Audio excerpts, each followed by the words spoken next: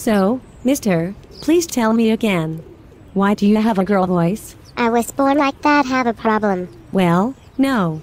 Mom, I got your 100-page biography of how your history went. I made advice for your 4th ex-wife, and I went shoe shopping for your 5 daughters. Okay, I have 3 more things for you.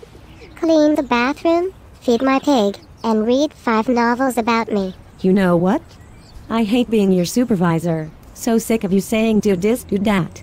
Well, guess what? I hate that. I simply positively hate that. Give me cheesy lettuce pickles. What?